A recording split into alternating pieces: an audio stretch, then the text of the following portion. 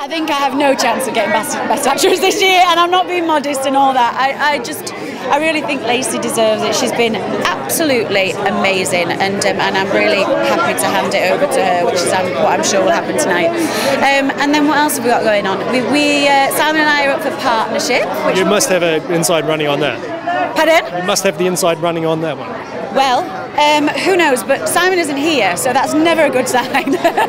He's away, so we'll just see. But I'm presenting an award, and okay. it's just nice to be here and celebrate Coronation Street. It's a really special year for us, and Phil Collinson's just taken over. But these episodes that are on screen at the moment are Kim Crowther's, and Kim's here tonight, so it's a chance for us to celebrate her 2.5 years, which have been fantastic. So it's good. It's all good.